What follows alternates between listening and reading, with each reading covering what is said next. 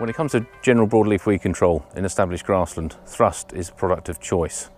Thrust contains 2,4-D and dicamba and is approved for use in grassland over 1 year old.